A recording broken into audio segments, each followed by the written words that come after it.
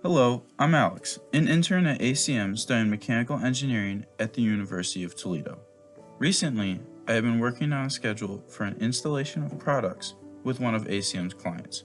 Today, I want to share one of ACM's projects on alternative energy. They partnered with an investor-owned utility company to help create their first ever wind farm. They have continued investing in this renewable energy since the project, and ACM is proud to have been there since the beginning. They are now the largest supplier of renewable energy in a Midwest state and provide natural gas and electricity to 68% of people in that area. In case you're wondering how a wind farm works, basically multiple turbines are built and connected together in a consistently windy area, such as near a body of water, to produce and store energy. These incredible machines are able to turn the kinetic energy from wind into electricity with their internal mechanisms.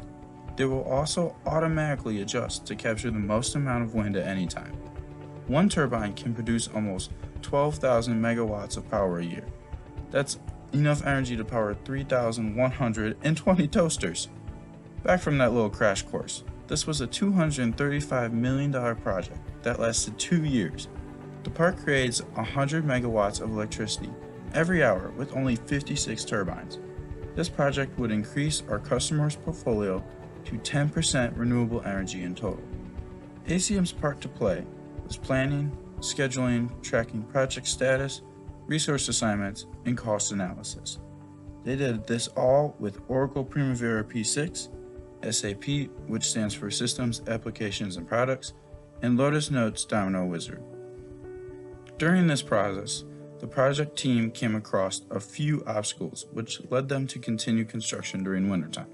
However, with many revisions and detailed planning, they were able to complete the project on time. ACM has gone through this process many times and continuously provides the best they have to offer. Specifically, but not limited to, at least 4 other wind energy projects.